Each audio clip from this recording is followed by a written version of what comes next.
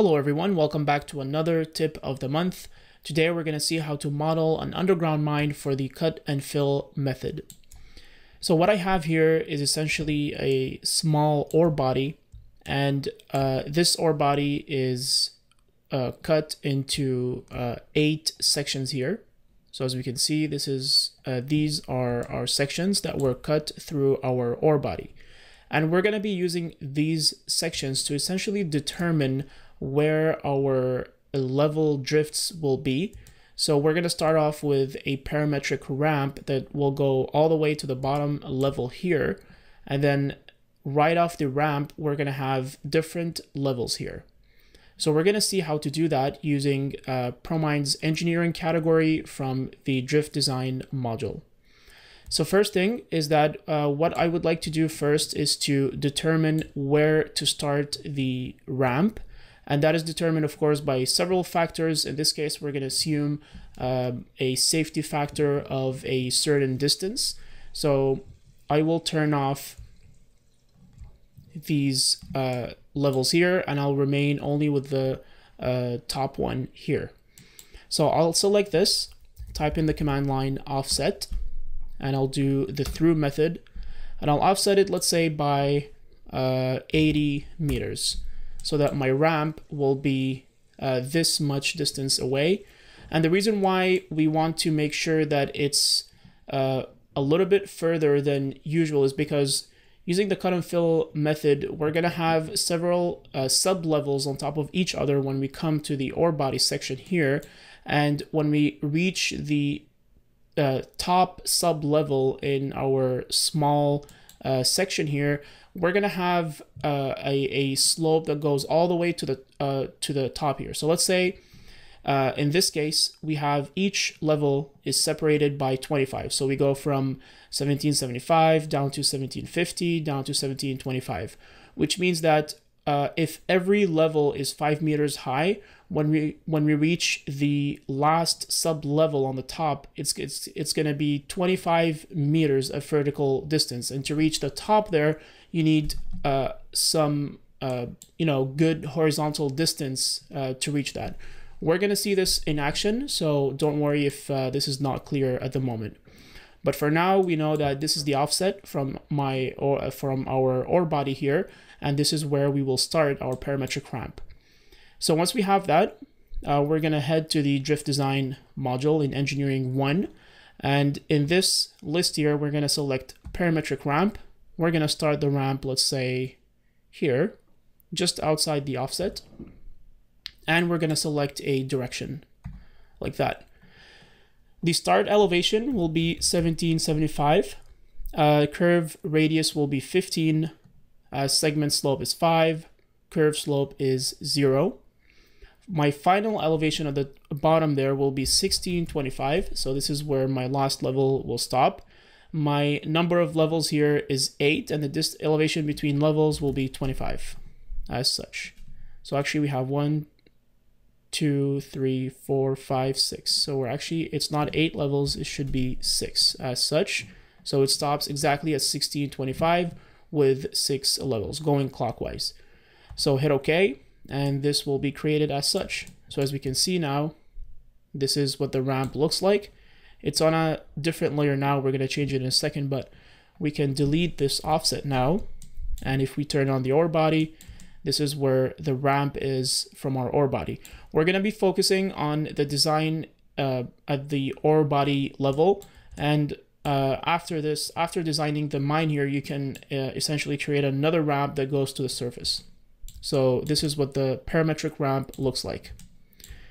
What we're going to do first is move this ramp to another layer. So we're going to create another layer basically called ramp, and maybe just change the color. We can do it the same color as the ore body. So Control 1 for properties, and we're going to change that to be on ramp. There we go. So turn off the ore body layer and remain only with the section. So now we have the ramp and our section here shown. And then we're going to create essentially our sub levels that will go from 1775.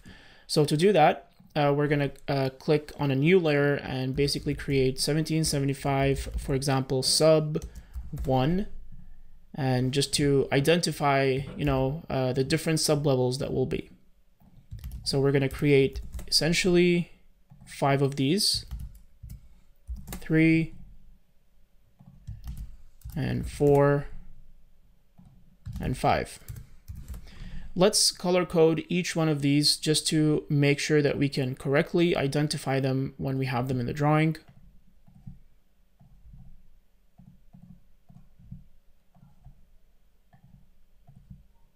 And like that. So now that we have these sub-level layers, what we're going to do is essentially draw first our the drift that will go from the ramp to the ore body, and then we're going to design the drifts inside the ore body afterwards.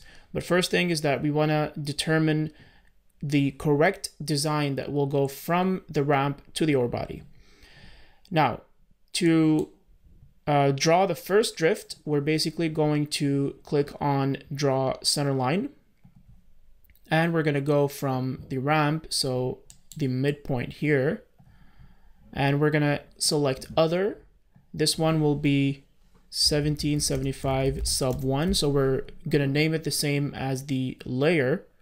The start elevation will be 1775, so this is where the ramp is, and the start slope, first one will be 0. Right, so we have we want a flat drift that goes all the way to the ore body, and then we're going to add vertical distances afterwards. Okay, and go draw our ramp drift all the way to the outer point of the ore body here. So something like this, like that, and make sure that this is on the correct layer by going into the properties like this. Perfect. So if we click on edit elevations and click on the center line, we're going to notice that there's a length here. So this one is 75.473. To make things simpler and to calculate the distances and the slopes for afterwards, we're going to change that to 75 just to make things simpler. And we want to make sure that all the other drifts also stop at that same point. So what we're going to do is actually add a point by typing in the command line point and selecting basically here, and then type in the command line ddp type, and just to identify that point, we're going to mark it with an X like that, and just maybe put that on the same layer as the ore body. Yeah, that's fine, or the ramp. That's good. So the next drift will essentially go, so if we look here, we have this first drift that goes from here all the way here flat. The next one will have a vertical distance of 5, right? So it'll go from here and it'll be at a 5 meter distance above. That means that our drifts here will be 5 meters high, correct? So to calculate the percent slope that we need, we're gonna have a look at this screenshot here. So if this is our horizontal distance and this is our vertical distance, then our percent slope is equal to vertical divided by horizontal multiplied by 100. And this will allow us to calculate the the percent slope for our design here. So we have 5 levels, so we're gonna go from 1 to 5. Our horizontal distance, as I explained, if we go back here, we can click on edit elevations, click on this, it's 75. So this stays constant. We don't need this. Our vertical distance now will be 5, 10, 15, and they have increments of 5. So our percent slope, well, I can redo this formula, will be vertical divided by horizontal multiplied by 100. Well, actually, just to clarify here first, we need 6, this will be, the first one is 0 actually, not 5. So it goes by increments of 5 starting at 0. So just a little correction there. My percent slope, well, it'll remain the same, of course. Vertical distance divided by horizontal distance multiplied by 100, and the same for the other ones. And to simplify this, we can decrease the percent. So there we go. So now the next sublevel 2, will be 6.7. So this here will be 6.7 in order to reach a vertical distance of 5. So let's have a look. Back here, go to plan view. Always remember that when working with drift design, you always need to be on plan view. Draw a center line, go from here. So this one will be sub 2, 1775. The start slope now will be 6.7, like that. And go all the way to my point, which is located here. There we go. So sublevel, so this is actually my second one here. Well, we can adjust the layers later, but just to show you what it looks like, this is what we have here. Our one, and then the second one goes there. And we're gonna repeat the same procedure for the 3 other sublevels. Draw a center line, go from here. This one will be 3. Now the next one is 13.3. So it will go 13.3 all the way to my point, like that. Well, there's a little, we can just redo that part because it's not accurate. Draw a center line, go from here.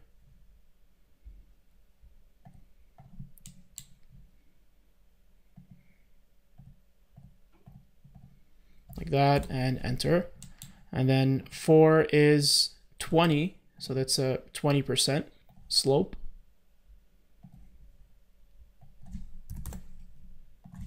This one will be 4.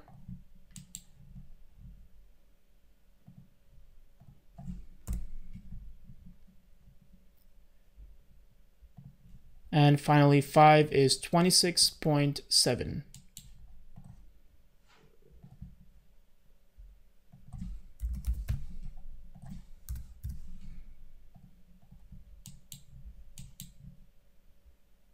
All the way to here, and there we go.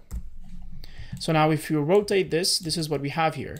You see, you have the initial drift followed by more drifts at a 5-meter distance. And this is what we want to achieve here, because as I explained, if we look at the orebody here, we can now see that we start here, right? This is our first level, and then it goes all the way to the top. So this is the overcut cut and fill method. The same thing will be for this level here, which is level 1750, all the way to the bottom, like that. So now just to make things a little bit more organized, we're gonna place each, well, for now we can erase this point. We don't need it anymore. This one will be on sub 2. This one will be on sub 3, sub 4, and 5. So now that we have our different initial sublevel drifts, we can start designing our main drifts inside the orebody. So first, we will start with the first sublevel. So I'm going to turn off the other ones here. I deleted that point that we had here as well, and we can start here. Now, we're going to go back, draw a center line, and we're going to start here. This one will be 1775, let's say sub main, sub 1 main, like this. The slope here will be 2%. So we want everything to basically converge to this point here. And, during the other mine design, we can, install a sump here that will extract all the water from the mine. So we're going to click OK and start designing our main drift. So we can do something like this, approximately at half. Of course, all of these are design factors that you will do, and you gain more experience as you do them. Now, what we want to do is basically start drawing our crosscuts from here at 5 meter cross marks. Why? Because if you remember from the cut and fill method, you will basically extract one drift and then skip one and then go to another one. And then when all of your crosscuts are extracted, you're going to backfill them and then extract the levels in between, right? Your crosscuts in between the backfilled ones. So this is why we're going to use this command here, markers. We're going to select this drift. The marker length is 5, add fixed spacing of 5 as well, and hit OK. Now, what we're going to do is say that we start here. We're going to skip one and go to the other one. Skip one, go to the other one. And this will allow us to extract the drifts and leave space in between so that we can backfill the blasted drifts and then extract the ones in between again, right? So again, draw center line. We're going to start here, for example.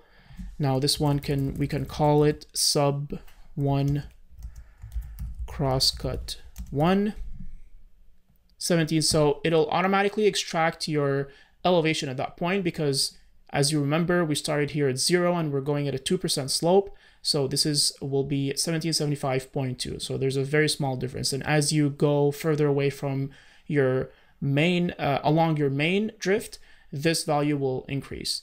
Start slope, and a slope will be 2. And I'll design my first one to be something like this. And I'll repeat the same process for all the other ones. So this one will be crosscut 2.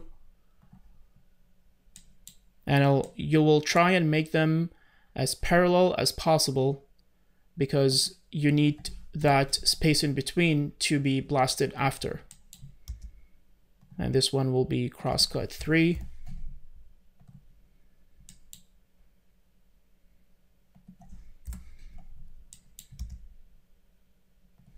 This one 4. And after completing the whole design here for your center lines, you're going to have something like this. I did it also for the west region, and to correctly identify the naming convention between both, what I did is that I added an east at the end here for my east drifts, and then west, a W here, west for my west drifts. And if I rotate the drawing, I can clearly see the 2% slope in every drift here. So this is what it looks like. And so now what we're going to do is essentially model our drifts here. But before doing that, we can insert annotations to correctly identify the elevations here. To do that, very easy, just click on elevation here, and you can say click 1, for example. The width drift is, well, here we can put it to 0. Oh, it has to be a little bit bigger, so maybe 1, just so that we can see what it looks like here, you know, something like that. So this will very quickly give you the elevation for any point along the drift. And as we can see, we have a little increase here because of our 2% slope. We can do the same thing for our slope here. We click slope on and then click 1 or all, hit OK. And then if you click on any center line, choose the direction, it'll tell you where the slope is and which direction is it going. So it's going this direction, 2%. And there we go. You have other types of annotations as well. Feel free to try them out and see how you like it. Now, to finish the design here, we're going to model actually our 3D drifts by clicking this command here, construct 3D model. We're going to select all our drifts. So if you select everything, it's going to filter to select only your drifts, hit enter.